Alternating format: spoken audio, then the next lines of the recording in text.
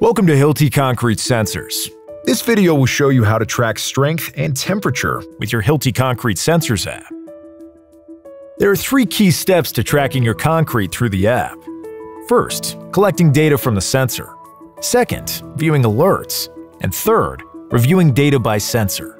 If using a T2 sensor and LoRa gateway, the data collection is continuous for all sensors, within up to 1,000 feet from a linked gateway. With the T1 sensors, the data will need to be collected by walking the project and linking with each sensor through a Bluetooth-enabled phone in the Concrete Sensors app. Turn on the app and visit each sensor location to collect the data. Once the data is collected, all collaborators' project information will be updated. For details on inviting collaborators, visit our Hilti Concrete Sensors how-to video library.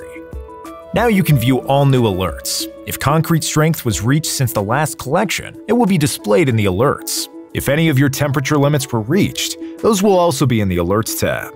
Finally, you can review the data from sensors individually.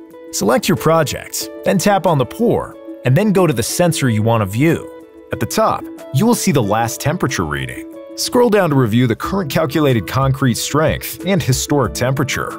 If you have linked 2 sensors for mass concrete differentials, this will also be shown here.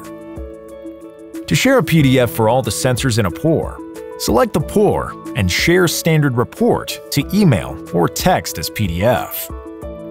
For additional details, contact your Hilti account manager.